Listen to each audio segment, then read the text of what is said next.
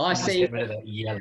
the Teacher's Point of View podcast, and obviously it's so exciting to have you on. You've had 20 years experience plus in the industry, haven't you, teaching, and obviously been on a bit of a new journey recently. But I mean, why don't you introduce yourself and kind of who you are, what got you into teaching, and what you're sort of doing now? That'd be great. Sure. Okay. Well, I'm Steve Carr. What got me into teaching? So I came into teaching quite late in life. I came into teaching in my early 40s, having had a career in the film and media business. So I came into teaching, I think when I was 41, which actually was really interesting. That says something about my age, doesn't it? So, and that's nearly 20 years. So do the maths. So that was quite an interesting time to come into teaching because I had quite a lot of industry experience. I'd worked as a managing director of a company. So I came into teaching really wanting to sort of give something back in a way. I had quite a successful career out of teaching and had a really transformative experience at school myself. School for me was an amazingly transformative insofar as it was a safe place to be. It was a place where, for the first time in my life, anybody said to me, Steve, what do you think about this? Tell us your opinion. And it was really a place where I felt like I flourished. I loved going to school. I went to some very difficult schools when I was a kid in the Midlands. By no means was it a privileged environment, but actually there was something about it which was really really good for me. So when I got to kind of my late 30s, early 40s, I kind of thought, well, there's something calling me into this profession, and it did something for me, and I have a sense that I can give something back, if you like. So that's what led me into it. And I think what happened next was really interesting. So I came into it thinking that actually it would be a very structured environment in terms of, in a way, I thought it would be much more of a grown-up environment in a way. And that's not a judgment on the way, that's not a judgment on what people do. I'm not here to judge anyone. But at the same time, when I encountered quite a few sort of behavior management things personally, at that age, particularly at that age, why weren't the children listening to me? Why weren't they interested in, what I had to bring? What was it about, a classroom environment and a school environment that sometimes, in my mind, led to, a lot of disruption? And for me, that actually led me on a very personal journey about, well, what is it that's happening in the room? What's happening in the classroom? What happens when I come in with this thing that I call the lesson? And what happens when I try to kind of deliver that lesson to the students? And I had a lot of very unsuccessful times at the beginning of my teaching career. I've got to be really honest, really struggled, really difficult times. And I think that's what makes me incredibly empathetic to teachers now, that actually teaching, particularly at the beginning and often throughout one's career, is tough. It's a tough thing to do. It's brilliant as well, but it is certainly when you first encounter a class in a state school. I'm not sure, I've never taught in the private sector. My understanding is it's different for lots of reasons. When you first encounter a class that actually says no in the way they kind of respond to you, it can be very challenging as an adult. So that led me on a journey of thinking, well, what's going on here? What's really happening? And I think being older, my expectation in a way was higher, and I was less willing in a way just to follow the line of, well, don't take it personally. And some of the more, how can we say, some of the more sort of simplistic ways of thinking about behavior, I actually thought, well, there's something else happening. So that led me on to a journey of 6 years, 7 years, relationship psychology training, particularly at the beginning, very much focused on emotional aspects of learning and teaching. What's happening in the emotional exchange? What are children reading when they kind of read you and read what you're bringing? And the emotional impact really of decision making within all of that, and the place of kind of fear and anxiety, the place of connection and creating good relationships. So I did that very much focused on schools initially, and latterly thinking about whole organizations and how does the interplay and the interconnections between people really influence what goes on, both in classrooms. Classrooms are a fantastic sort of microcosm of an organization, and both in the bigger picture. So from there, I did a couple of master's degrees in relationship psychology. And from there, I began a couple of years ago setting out on my own to sort of feed that back into education, if you like. And I've produced a couple of courses that I've been teaching since then. One called A Mind to Teach, which is all about relationship management. And I've worked with SLT groups and other groups, helping them think about, well, what's happening in the interrelationship between you and your staff, and helping teachers think about what's happening in the interrelationship between you and your students. And how can you use some of the tools, some of the simple psychological tools to actually make that experience not only better for you, but a greater learning experience for kids in the room and a greater experience for staff in your school. Because actually it's not rocket science, but it does take kind of focus and commitment if you're serious about going on that journey, which I think many teachers are, because actually if you don't go on this journey where you're thinking about the personal aspects of what you're doing, you can go down lots of rabbit holes and things can get very difficult for you. And what I've found is just by thinking very straightforwardly about what's happening in that relationship, you can just free up lots of your attention again, and you can begin to focus on what's important and start having a better time, in the room. So that's what's got me to where I am right now, if you like. I hope that makes sense. Yeah, of course it does. Obviously, you picked up on, you touched on obviously behaviour. It's obviously a massive thing, especially in the UK, where maybe schools are in deprived areas, or where actually they can even be in affluent areas. But there's a lot of times where children are misbehaving, and that's one of the teachers' biggest struggles at the moment is behaviour management, isn't it? And for a lot of schools, they've actually tightened up on it quite a lot. Why do you think that is? Why do you think like the behaviour is the way it is in the UK, and why do you think it's got the reputation it does? Well, I think there's lots of reasons for that. I think there's a basic misunderstanding sometimes around a teacher's role in the room. I think that's one of the biggest challenges. I think teachers are encouraged to think of themselves as kind of fully grown up adults who are going into a room and they're taking charge of the students in front of them. Well, that's a misconception straight away. Actually, the children in front of them, the children in the room, they bring something into the room, and the adult in the room actually has to kind of take charge of themselves before they can take charge of the kids in front of them. So it's that kind of dynamic that needs to be understood. So why is behaviour the way it is? Well, there's an awful lot of kind of cultural pressures, aren't there, right now? And there's an awful lot of there's this, as I say, there's this misconception, I think, that somehow, children should do what I say. Children should behave the way I want them to. And if they don't behave the way I want them to, then the answer, more often than not, seems to be, well, let's kind of put a lid on them more. Let's try to kind of repress them more. Because there's a fear, I think, of children who are misbehaving, and it's that kind of fear that can get out of control in a room that actually can lead then to behaviours in that room that can make behaviour worse. And I think at the moment there's, I've not worked in every school in the UK, but I think from what I've experienced, there's a sort of schools are a bit of a loss sometimes to understand what's really happening in that relationship between teacher and pupils.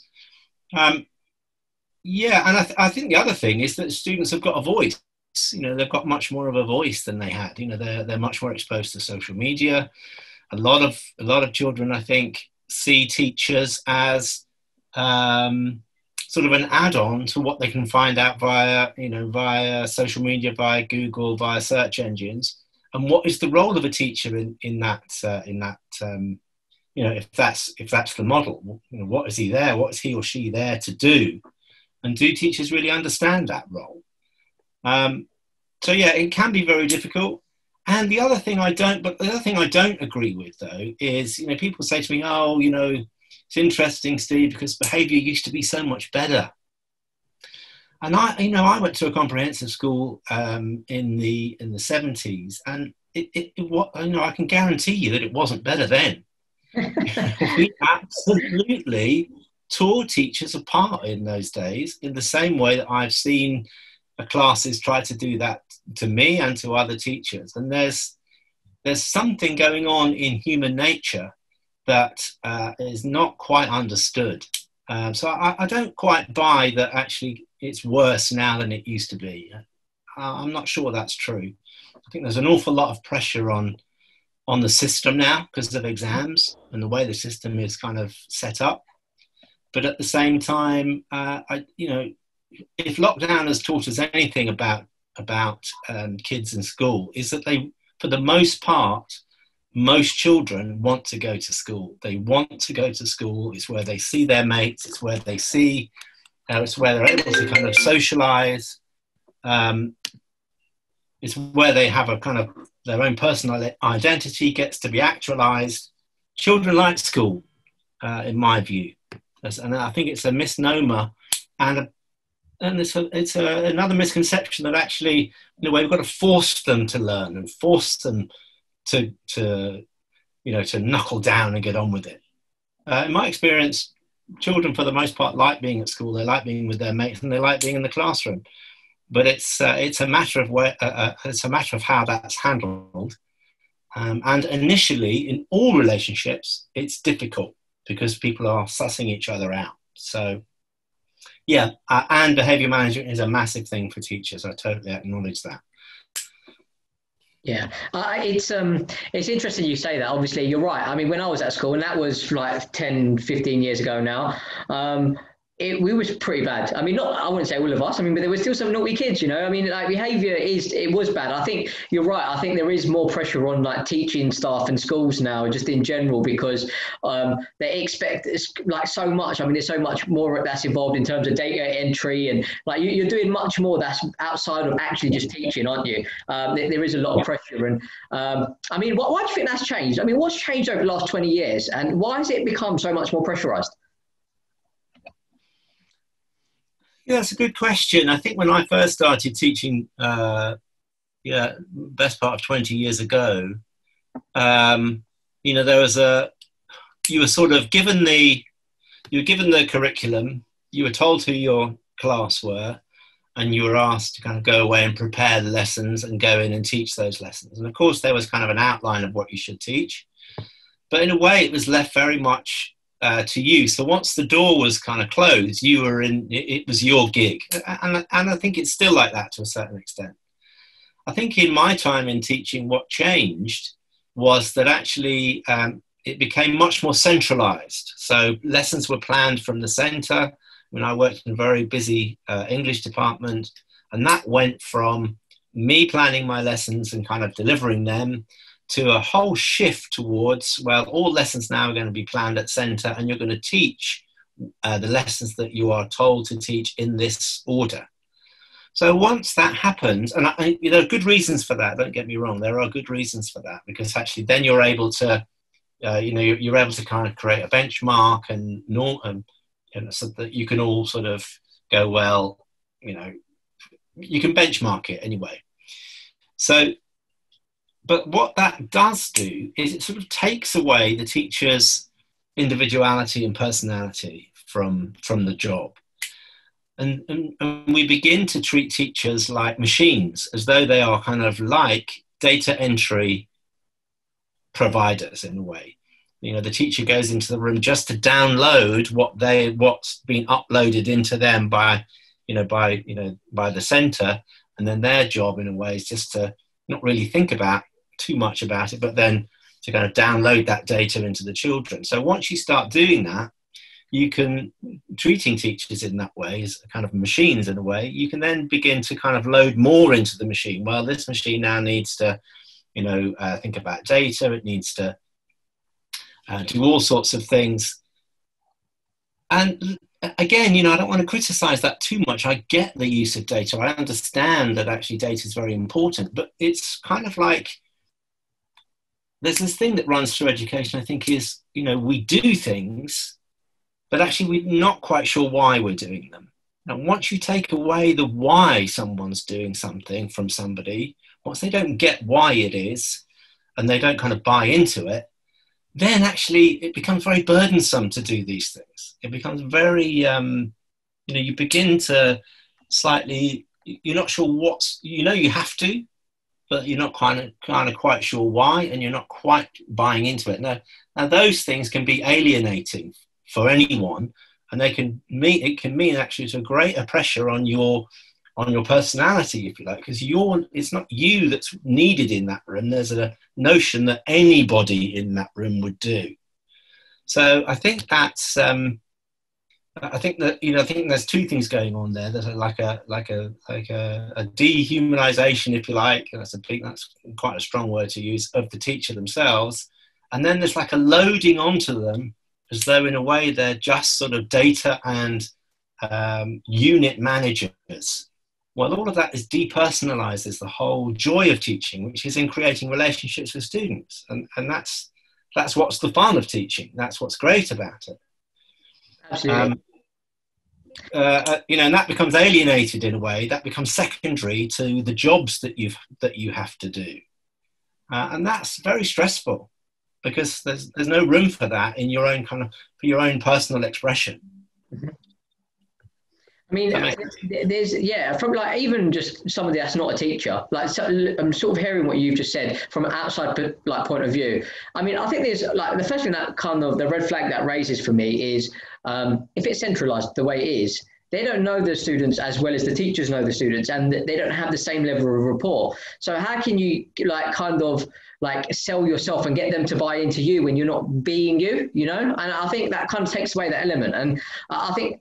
I mean, I worked in like sort of customer service relationship orientated roles for the last 8 years. And a big part of why people use me is because of me, like they buy into me and they want to trust into me. And even like my reputation, like the company that I own, my unique selling point is me, like as teachers, your USP is you. So and it needs to be tailored like to your students because of the way that you know them, I mean, so that's a massive red flag for me. Like, I mean, why is that the case? Like, I get obviously it is great for data, but is it the best for students? Well, I mean, you've hit the nail on the head. I think you're absolutely dead right that when successful teachers are successful at creating relationships, at the end of, there's no other. I would challenge anybody to say that you can be a success as a teacher if you don't create relationships with students where they buy into you as a person. And they may buy into you as a person because you're really good at your expert knowledge of maths is great. And they might go, well, this guy really knows his maths, and he's really kind of into kind of telling me how maths is good. So those students are buying into maths, but actually what they're really buying into is your kind of passion for the subject and your ability to deliver it. So it's you that they're interested in. It's the teacher, and that's always been the case, and that will always be the case. But what's happening, I think, right now is there's sort of a denial of that going on, and and talking about red flags, that's an enormous red flag for me, because how can you in a system that is all about kind of interrelationships deny the kind of the individuality and the personal kind of attributes of the person going in? And in doing that, you have to help that person understand what their challenges might be. What might be my personal challenges going into this room, and how can I really work with those within the system? Rather than when I have those challenges, sometimes the system can turn around and go, well, that's not really to do with us. That's your problem. Well, that's really short-sighted in my view.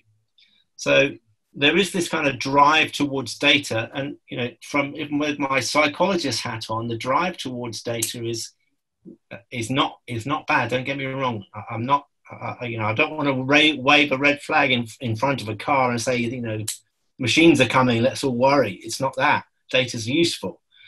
but it's what are we using the data for? Why are we interested in it?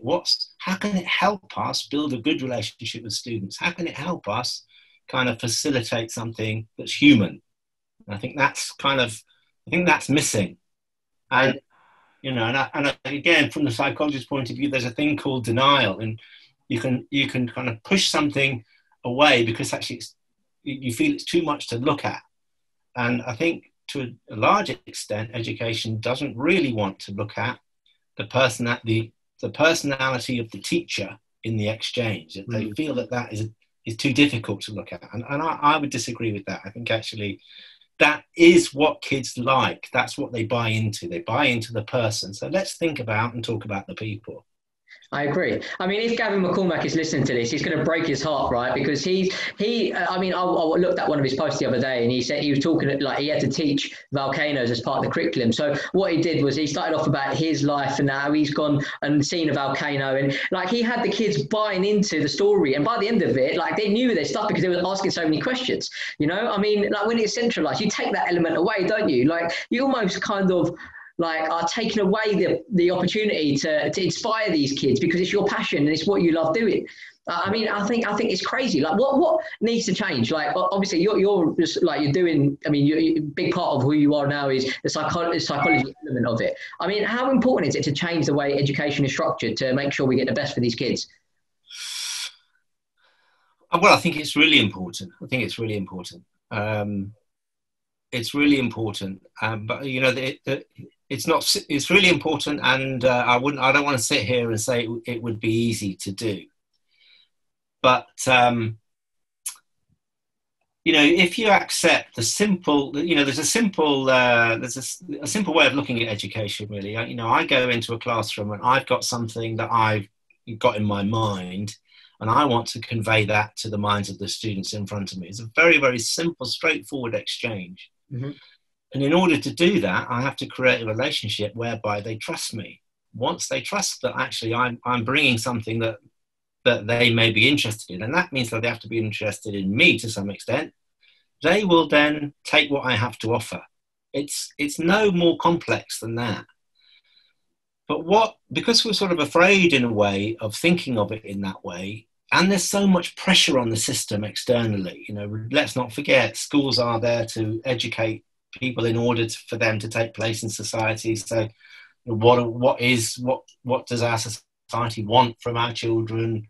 You know, what's the point of school? So there's bigger questions. Because of these big questions, all of this other stuff is loaded into this really, really straightforward, simple process. It's a simple process, teaching. Mm. And if we can get to the sort of simplicity of it, then maybe we can kind of reintroduce and reignite some of the passion around it, you know. So what needs to change? I think on a very simple, straightforward level, just equipping new teachers with an understanding that what they're doing in the room is creating a relationship with the students. And that is a primary task of a teacher. That's what they're there to do. And in my experience, teacher training doesn't really do that. It may skirt it. It may say like, oh yeah, well, that's what you're there to do, and then forget it. Mm. But actually, we need to take a much more personal approach insofar as, you know, you are going to be there to make these children become interested and passionate about something. How can we help you with that? What might get in your way of you doing that? And that means really introducing elements of what it is to be a human, what it is to be a person, what do people want from each other? Because teachers are frontline relators. That's what they are. They are at the very front line of creating relationships with students and with young people who are then going to move into society and then create something for the future. So it's really important that we get this personal aspect right very early on. So that would be a very simple change that I would make.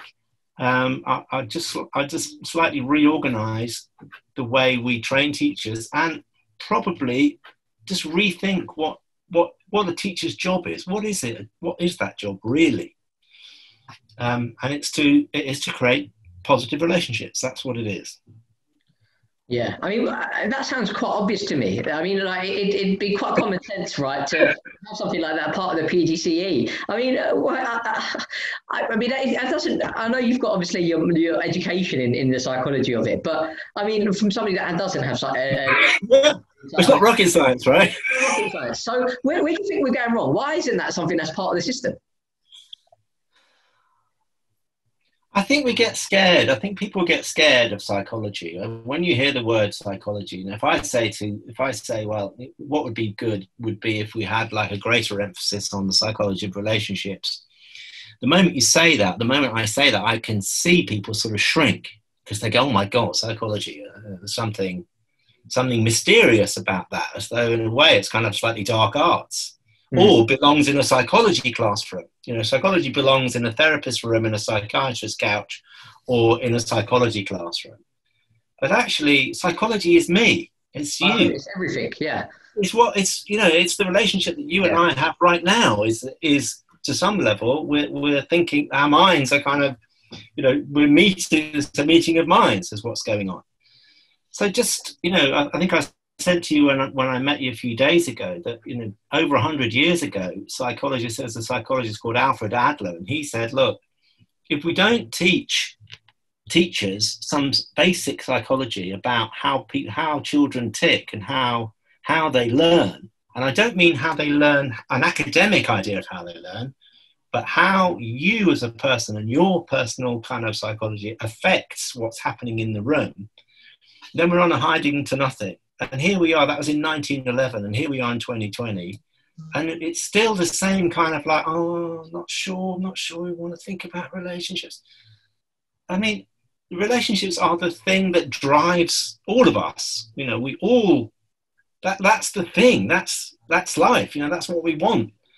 And we have a relationship with learning, we have a relationship with one another. Let's just think clearly about what that means. And it's not, we don't all have to kind of line up and lie down on Freud's couch. It's not that. It's very straightforward ideas about how children tick, what you might bring, what might get in your way, and just take that as part of your toolbox. As you rightly said, you're not a teacher, it's not rocket science. It's very straightforward, and it needs to be thought of as very straightforward. And I think people get scared of it.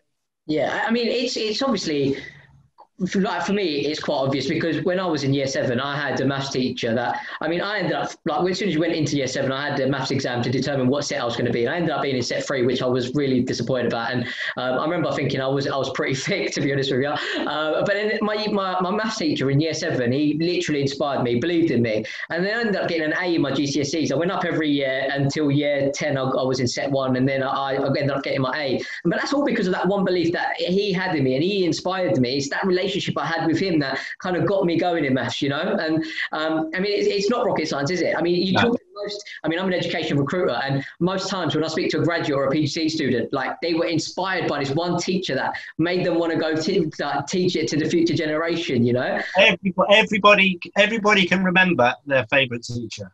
Yeah. Everybody knows the person in school, and everyone can remember the bad teacher too. But nobody wants to sit next to a teacher at a dinner party. That's what I always want. until you ask them about their school experience, and then they've got so much to say about who their teacher or who they were. There's something about that at those early years that we all know are incredibly formative. We all know that. For me, it was a guy called Mr. Thomas. When I was 10 years old, Mr. Thomas was somebody who was absolutely firm, fair, and fun. He was there. You knew the rules, you knew the boundaries, but you knew that he was there to help you. That's what he wanted. And all of the rules that he put in place, as strict as he may have been, I'm not saying we shouldn't be kind of clear and boundaried. We should. But understanding that, and I'm sure your maths teacher did a similar thing, understanding, look, this is what we've got to do here. These are the boundaries in place so that we can get on with it. And I believe that you can absolutely achieve the best for yourself within this classroom. I mean, it's of course easier said than done, but that's the very sort of straightforward job that we're in, I think. Yeah, I mean, teachers, like in some respects, you are salespeople, aren't you? You sell knowledge to your students, and it's about all about your delivery and your pitch in if they're going to buy into it, right? And I always say that it's a form of sales. And you think about like if this was a sales company, like a big corporate sales company, they'd be spending a lot of money in terms of investing in well, how their consumer psychologically works to make sure that they pitch it right to them, right? And it's insane. Why are we not doing that in education where it all begins? You know? Yeah. Yeah. Well, I couldn't agree more. I couldn't agree more. Yeah, I couldn't agree more. And you know that when you buy something from somebody you trust. You buy something because actually you think this person doesn't want to get one over on me. You know, he's got something that actually I'm going to find useful. That's a really straightforward and simple model for when I go in and teach Macbeth, you know, or when I teach anything. I've got something that actually I think is really going to be useful for the children to learn. If they get that I think it's really useful for them and I set a boundary, I think that's really, really clear too. You do need some help with that. It's not like suddenly you're going to turn into, you know, Obama in the room, you know, and everyone's going to be hanging on your every word. Yeah. You've got to teach 5 hours a day. So it's every lesson. So there does need to be really kind of clear routines and things that help. So it's a both and, but you're absolutely right. It's trusting the product that I have to bring, and you know, what have I got that I believe is going to help them. And then, you know, the thing is that children are naturally curious. They want to learn. That's another misnomer. They sit in the room and they want to learn from you. So it's just a matter of kind of allowing their fear to drop enough and sparking their curiosity. If you can do that, you're onto a winner. Yeah, absolutely. I mean, again, going back to the private sector, it's exactly the same. It's about like if people have money, they technically do want to spend it, you know. And it's about where do you want them to spend it, and it's exactly the same thing with children in some respects. Is how engaging are you going to make it for them to want to buy from you? And like teaching profession is massively underappreciated because teachers do work really, really hard to make sure that information across. I mean, in the best of years, let's forget this year, but in the best of years, they work hard to try to achieve like the curriculum needs and the data entry and like the planning, the marketing, no holidays really. I know you get 13 weeks off in a year, but like I'm sure 4 of those weeks, I mean, and 9 of those weeks, you're still actually physically working, you know, and it's a tough gig teaching. I mean, like this year, obviously your experience on psychology. I mean, how has COVID affected the impact? I mean, how has it impacted these children in terms of mindsets and like their possible future aspirations? Well, I think there's a couple of things to think about there. I think you know, I think it's not all bad. I think it's not all bad. I think in terms of, you know, in terms of teaching, the pressure on teachers has been enormous. And I think one of the biggest things that they've had to cope with, apart from just the logistical nightmare of are kids going to be in school? How many are going to be in the class? Can I get on with the curriculum? What am I going to teach them if I can't? Am I a teacher or am I a babysitter? What is my role? You know, the whole role has shifted, I think. And I think there's been an awful lot of, and that's not really been very appreciated. There's a notion that, oh, well, actually a teacher is always a teacher. Well, actually, teach does loads of different things in a room. One aspect of what they do is they keep children in that room and they kind of make sure that they don't go out into the corridor and do other things. So containing your students in that room is kind of one aspect of what you're there to do. And my experience of what's happened this year is that that has been sort of one of the primary jobs. How can we kind of monitor the logistics of what school currently is? And that's a slightly different emphasis, I think. I think actually that's brought up an awful lot of challenges. I think one of the biggest problems of this year has been uncertainty.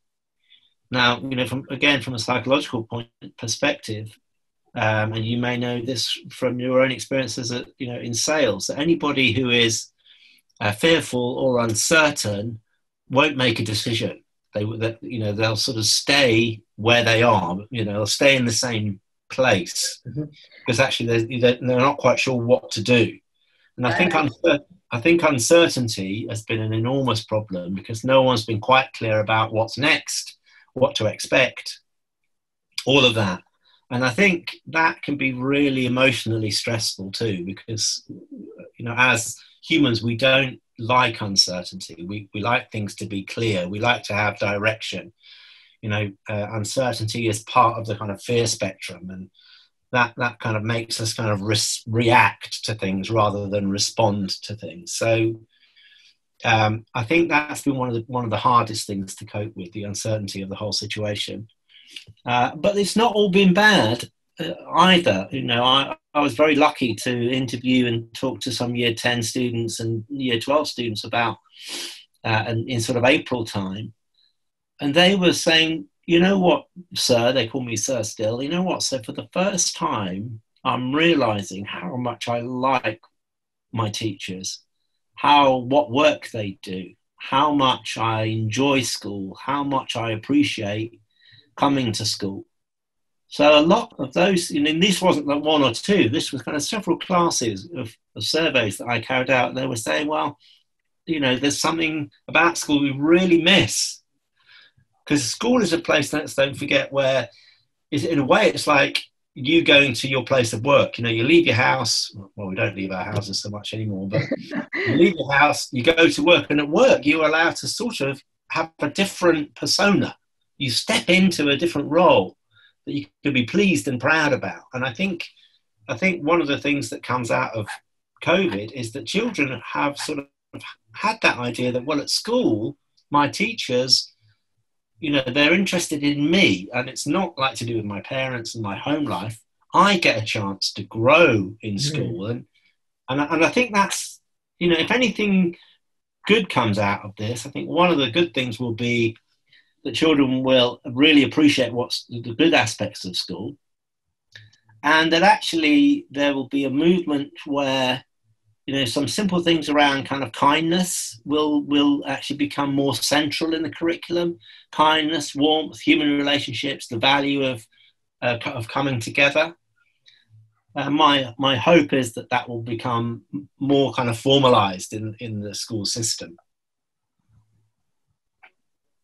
Yeah, I mean, it's a hard. I understand what you're saying, and I hope so. I mean, that in an ideal world, that would be amazing. But I think I find it's 100% hard to believe, because I think even when I see social media and I see people trolling the profession and stuff, and it's like, look, we've got all this stuff happening. Why aren't we there just to support each other? And I know obviously we can do so much for these children, but there will obviously, you can only take the horse to the lake. You can't make the horse drink the water, right? There's only so much you can physically do. But the problem is obviously the gap between the advantage and disadvantage will keep growing, and I think from the roots of education, we need to have a bit of a system that is going to help develop the disadvantage and make sure that they're not falling behind as much. I mean, this year has highlighted how big the gap is and how much further it's getting. I mean, what do we need to implement from an early age or early development in teaching to make sure that we are doing the best for not only the advantaged children, but these disadvantaged children too? Well, that's an enormous question, isn't it? Because the thing that comes to mind straight away is, you'd have to abolish private education.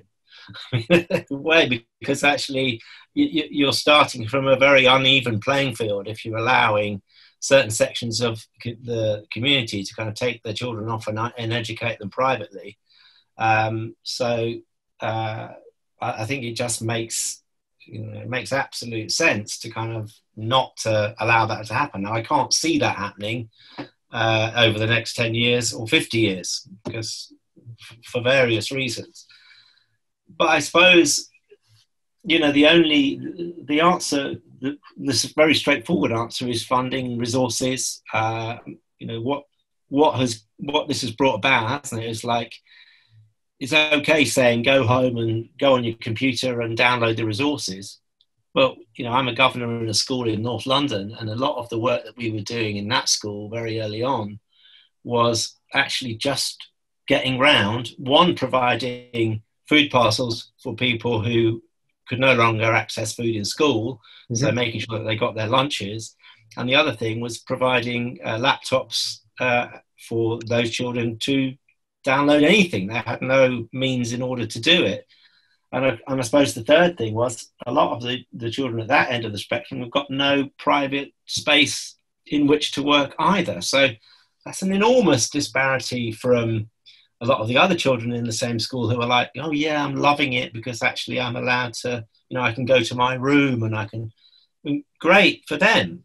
But yeah, it has entirely highlighted that, and that has to change. But that is a question of one, facing up to the reality of what we're trying to do in schools. There is a misnomer, I think, that actually, because all of the children are at school, somehow everyone has an equal shot. It's like, well, actually, that's not the case. Yeah, absolutely not. It's not the case. The other thing that I do is I sometimes sit on behaviour panels when in school, and I'm lucky enough or unlucky enough, if you like, to have children come to those behaviour panels, and 10 times out of 10, those children are children who are from backgrounds where one's not surprised that there are behaviour issues going on. It's not rocket science, and yet it is denied. I think there is a sort of a sense, well, you're being naughty. Why is it? Because this Alfred isn't being naughty. Well, Alfred's parents went to university and they know the value of education, and this boy or this girl doesn't have that. It's a single parent, blah blah blah. So you know what I'm saying. So it's not what schools show up as the disparity in society as much as anything, and the kind of expectation that schools somehow will be able to kind of bridge the gap that actually society isn't willing to look at. Yeah. And that's the shame, isn't it? I mean, almost like, and this is one of the reasons why I started this podcast, is to celebrate what teachers are doing. Because when I've heard these stories, when I've had people like Omar Darion, who's the head teacher at Cumberland School, or Dee Conlon, the head teacher of Sir Frederick Gibbard College in Harlow, they talk about like how they've been there, like supporting these kids, providing them meals, like standing outside, like asking for donations, or like getting vouchers for these kids. Like you talk about, this isn't their job, this isn't. Also, this is the UK. Where are we that actually this is happening? Yeah, this is supposed to be, a first world country with a top class education system, where everyone gets an even chance. What's going on? What's happening? Absolutely. And these kids, like, they've obviously, I understand, obviously, you can't please everyone. I understand that. But we've got to try as a community, surely. I mean, we like you said, we're in a first world country. We're not in a third world country. I mean, like, they talk about what do we pay taxes for? We pay NHS, we pay education. I mean, we pay all these X amount of taxes every year. I mean, I've had a couple of tax bills that I was like, whoa, I'm getting taxed this much. Like Wayne Rooney, when he was on 300 grand, was paying £13 million in taxes a year. Where does this money go? I mean, like, it's great that they're doing some work, but these children need it, and these schools need more support. And I mean, where do you start from though? That's the problem. I mean, well, I tell you what. I think part of the issue is with that is that we're sort of slightly obsessed with good news. I think we've evolved a system whereby you can only ever really present good news. You can't really present bad news. And what I mean by that is we need to get a real picture of what's happening rather than a picture where everybody has to say how well it's going. Yeah. I don't know what experience you've had of sitting on committees, but I've sat on lots of committees where the role of the committee is to kind of analyse or feed back into the organisation how the organisation is doing. But often the information that you're presented as part of that committee is only good news. So actually you think, well, hold on a minute, it can't all be good news. There has to be something here that actually you're trying to, bury under the positive news that you're giving us. I mean, I get it. If you're trying to sell computers, it's different. I don't know, but we're not. We're dealing with people's lives here. So, What is the reality of the picture? If we took a snapshot, what does the snapshot look like, and what can we now do to kind of address that? And I do think we're slightly obsessed now in a target-driven environment to only present things when they're going well, and when things aren't going well, actually it's not accepted by the system, but it's kind of put onto kind of individuals, or it's they're not quite doing their job properly, or Mm. So I think that's part of the problem. I think there's a cultural thing there that needs to be addressed. And I'm lucky enough to have worked with some head teachers who are very, very, very good at doing that, but they are often find themselves kind of working against a cultural model that says, well, why do you keep bringing us these problems? And they're saying, well, I'm bringing you the problems because this is really what's happening, what really needs to be solved. So I think that's part of the problem. And you know what I mean? The challenge. I think we've spoken about it in previous podcasts actually, but I think one of the big issues is that the education secretary changes every 18 to 24 months. And realistically, what changes can you implement in 2 years? I mean, a government comes into power for 4 years and they don't even hit targets that they're expecting to hit. So with a lifespan of 2 years for an education secretary, how can you find, I mean, they're not going to be someone that really wants to make a difference, it's a stepping stone or a side stepping stone, or it's not their passion, Do we need somebody that's from education to really want to come in and make a difference in that seat? I agree. I agree entirely. I think education should be taken out of the remit of the. I mean, the Bank of England is a good example, isn't it? Just take that out of the remit of changing politicians, because education is always used like a political football, and it's used that way because people feel, because everyone's been to school and loads of people have got kids. So there is a sense that actually, well, we all know about education because we've all been to school. So what happens is, I'm sure, as you've discussed before, another politician comes along and they know that they can kind of spark headlines if they can spark headlines and get interest if they can say something about schools, about teachers, about because that's part of some people's everyday experience. But that in itself is nearly criminal, actually. I mean, it's tantamount to actually really ignoring what we're trying to do when we educate the young people of our country. We're trying actually to provide some sense of what do we want from the education system? What's the requirement in a way? What are we building when we kind of bring a young person in? What do we want for them? And how can we embed that over the next 20 years rather than like change it every 2 years? So yeah. I agree entirely.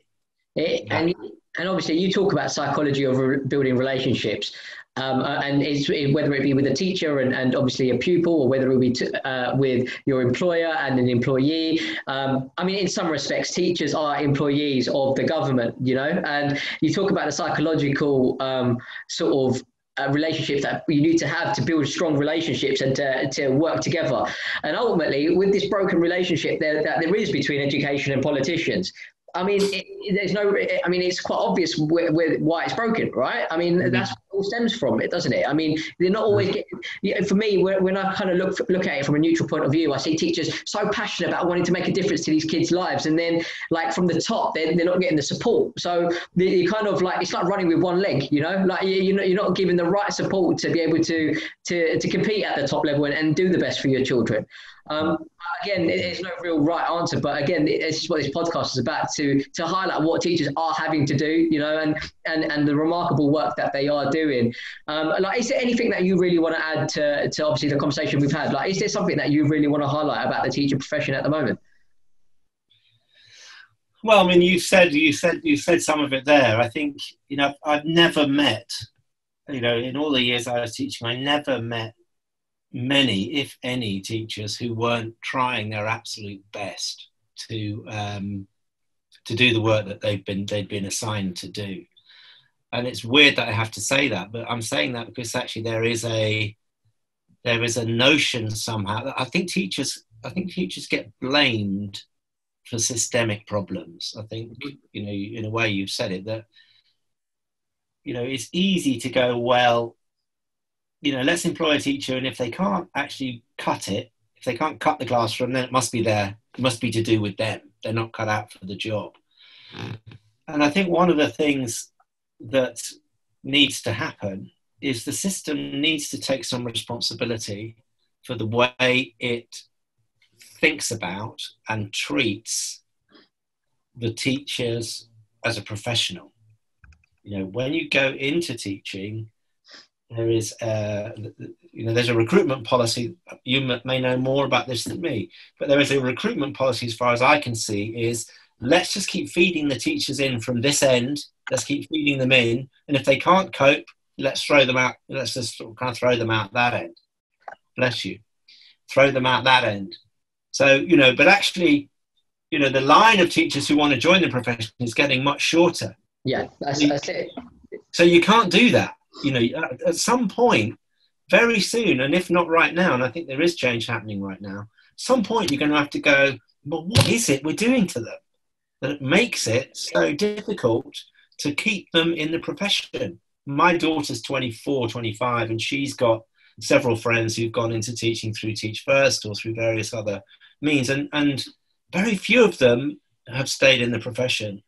And a lot of them are really wonderful young people who absolutely adore the kids and being in the room and being in those relationships. But the moment they step out of the classroom, they're finding it very difficult to get emotional support or find systems whereby they can sort of express what they're finding difficult. The whole way it's set up is, yes, it is difficult, but if you can't quite deal with it, it must be something to do with you. Yeah, for sure. I think it's time to kind of own up in a really open way about actually what are we doing to these young people who are coming into the system, and how can we support them more? And in terms of what else I might want to add to the conversation is, I think one of the reasons that I focus so much on relationships and on kind of helping teachers think about the relationship they have with themselves and with the pupils in the room. I think ultimately, my dream would be that if you can really educate teachers to think about what's happening in themselves and between them and the students, that's incredibly empowering. Because what you are able then to do is get rid of a lot of the stuff that's troubling you and put it in a place where you understand it. You get the psychology of it. It's no longer to do with you. You stop self-blaming. You stop shaming yourself. You stop kind of going into a difficult place, and you go, well, actually, that's not my stuff. That belongs here. And then you allow, once you do that, you can really free up your attention. Now imagine if we could do that on a national scale, where we actually allow teachers to really understand what's going on, compartmentalize the stuff that's happening to them emotionally, and then get them thinking clearly. The moment you clear away these troubling emotions, you're able to go, bang, this is what we need to do. Now, if you can do that for however many hundreds of thousands of teachers there are in this country, education will change, because they will start demanding that actually it's time to shift this thing on. And the top are struggling to do that because they've got pressures coming. So I think ultimately these things, if they are to happen, need to be pushed up from the groundswell underneath. And that's really tough right now, because teachers are very much caught up in the doing of teaching. And teaching is about doing, but the big thing about being a teacher is who you are. It's about being at the end of the day. Yeah, I mean, you don't get into teaching for the money, do you? You do it to make a difference, and that's the problem. Sometimes is obviously politicians don't completely understand that. I think obviously politicians, whether they go into politics for the right reasons, don't always end up staying in politics for the right reasons, and whereas teachers, like to be a teacher for 20 years, to be in that classroom, to be dedicated, to trying to make a difference, to see, to have emotional attachments for 5 years with your form, and then to see them leave, and then to build another attachment. It's heartbreaking. It's an emotional roller coaster, isn't it? Yeah. And like you said at the beginning, when you're first getting into teaching, you're standing in front of a group of 30 kids, they don't know you. I mean, it's one of the most daunting things. I mean, I had to do it once on an enrichment day at Arkridge Free School, and I was pooing my pants. I mean, it's quite scary, isn't it? And especially when the kids don't know you. I mean, and not only are you doing that, but then you're working crazy hours in the evening, and you're planning, you're marking, and that goes on, and you don't get paid a lot for it. It's insane, because for the hours that you end up doing, if you're working in a corporate environment, you'd be earning a lot more money, and you're educated. You have to get into the profession. So it blows my mind. It's not respected as much as it should. Yeah, me too, mate. Absolutely fantastic. But I haven't got rose-tinted glasses by any means. I've been in teaching long enough to know what it's like. Yeah. But part of the joy, why it might be why I stayed in teaching for so long, is you see transformation, and you see it every day. You see children sort of fall in love with something that you're teaching in a class. You see lights go on. You see it's fun and it's funny. And the great thing about children of any age is they will always tell you the truth. They'll tell you what they believe is their truth anyway, and they'll tell it to your face. You know, they won't go behind your back. And I know lots of adults, but lots of adults don't want to do that. Mm. One of the great thing about being a teacher is if you're in a room and you're great, the kids will say, it was a really great lesson. And if you're in a room and the lesson's not going so well, they'll say, that was really boring, sir. Yeah. So, and there's something about that that's very simple and very straightforward and very uncomplicated. And when you see kids go from year 7 through to year 11 and then through to year 13, and you know they do something, you know, it is a parental role teaching. It is you see that transformation or that change, and it's not always good, but very, very often it is good. And to feel that you're part of that, to feel that you've created a relationship with that child whereby they've trusted you and you've moved them on and they've moved you on too. You're learning, let's not forget. Teachers who stop learning often are the ones who are most unhappy. But there's something fantastic about it too. And that's really hard to see right now, I think, particularly for young teachers, for new teachers. I think that's really difficult to see. And I think that's a shame. Yeah, absolutely. I mean, I just like obviously statistics do show that within teaching, within the first 4 years, like a lot of teachers do leave the industry, and it's a shame. And that's again, and then there's amazing people out there like Sarah Bramwell and Rebecca Daniels and Sunita Bagri who are really focused on teacher well-being, and I think we need kind of things like with what you're doing, with what they're doing, and even in some respects, what I'm doing with this podcast to kind of make sure that we are that kind of focusing on teacher well-being and focusing on the appreciation of what they're doing, because it's like with anything. If you put your heart and soul into anything and you don't feel appreciated, you're going to just like give up on it eventually, aren't you? You know, and yeah. I was reading yesterday about the power of acknowledgement and the simple power of acknowledging that somebody's doing a good job. So you know, most according to lots of research, very straightforward, acknowledging that somebody's doing well is the greater incentive for lots of people than finance. You know, just to say you're doing a great job, really appreciate what you're doing, I really value what you're doing. Such simple things can make an enormous difference. And providing spaces where teachers can offload with one another in a very kind of straightforward way, providing spaces where they can do yoga, keep fit, things that actually address their personal lives, because teaching, as I said to you the other day, teaching is a personal business. You share yourself and you share your subject knowledge too, but it's you're the powerhouse in a way of what's happening in the room. I mean, the kids obviously provide lots of the energy, but it's keeping yourself clear and mentally and physically kind of able to do that job, and space being made for that in the system. That's really essential, I think. Almost like where the government needs to give schools more of a budget to be able to focus on that in some respects, don't they? Absolutely. Yeah. Absolutely. And bring in specialists in order to do that. Or, I mean, the big thing that I'm pushing at the moment is peer-to-peer mentoring. So allow some of your teachers to go out of school and learn how to peer mentor one another, not in how to deliver better maths, but how to think about the way you're feeling before you go into a room and what can be done. How can we think about that in a way so that when you walk into that room, you're not feeling all of the things that are going to get in the way of your teaching. And these are just very, very simple things. Now, I read the other day and about the sort of the